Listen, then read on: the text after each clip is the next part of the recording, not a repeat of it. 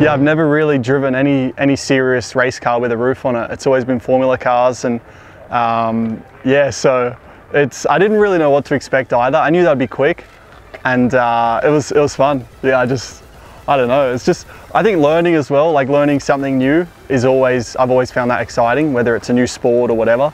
And even though it's a race car, it's still very different for me. So just getting a few laps to learn, like each lap you can feel you get a bit better, and that's exciting. Yeah, I mean, at the end of the day, it's top level of racing, you know, so it's different obviously to Formula cars, the speeds and the style of car, but it's still the top tier for, you know, tin top racing as we call it. So, I mean, just everything, the car control. I've always loved supercars for how close they race, you know, the bit of bumping and just, I don't know, having that judgment at that speed is pretty cool. You know, with F1, we race close, but you don't really get as much touching because just the way the cars are built, and they're a bit more, I guess, fragile. But for these guys still to be doing, you know, well over 200 Ks and be pushing bumpers, it's good fun. Absolutely. I mean, as a kid, there's a lot of drivers who will say, oh yeah, I knew when I was 7 that I was going to be an F1 driver, and I don't really believe that, because at 7 you don't really know what you're good at firstly, and really what you want in life.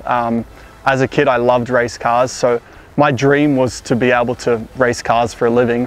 And I was like, I mean, if I could race V8s in Australia and be like, yeah, basically making a living off racing and not have a real job, that would be awesome. So for sure, I would go to Barbagallo every year for the race. I stated it as a kid, it was my favourite weekend of the year. So I'd get all my mates along, and no, I was a fan. And somewhere along the way, obviously Europe came calling, and then, you know, F1 was where it ended up. But yeah, no, I've followed all forms of motorsport, but certainly V8s. Normally you'd sit next to a driver and critique them a little bit. For me, it definitely wasn't the case there. It was watching his inputs and learning from the way he went about it.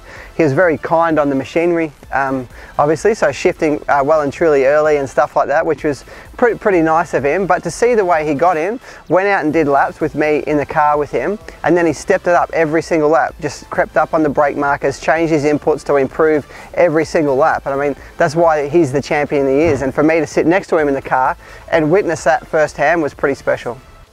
Yeah, I had the chance to work with Dan a little bit. I think it was 7 or 8 years ago, and so I knew what he was like back then, and for me it was going to be an interesting day to see what Dan's like now after making it to the top in world motorsport and being there for a lot of years. You know, he's a dead set champion, so coming in today he's very much as he was back then, you know, happy to laugh and joke and have a good time, and very respectful for the equipment and the people around. And so for us that makes a great day, and it's fantastic to see what a great ambassador he is, not only for Castrol but for Australia. You have to be obviously very quick with. Things happen a lot quicker in an F1 than they do in a supercar, and so it was very impressive to sit next to Dan in the supercar and watch how he reacts to the car moving around, and just watch his inputs. I mean, the car would start to slide a little bit and he was reacting to it well and truly before I would even think about it. And so he's an absolute machine and almost like a robot inside the car. And you know, from my point of view, that was really great to witness. Every single lap he would just step it up a little bit in the braking, everything, to the point where I think he was very much on the limit of that car after 5 or 6 laps. And everyone knows just how difficult to drive a supercar is, so that's an absolute credit to him.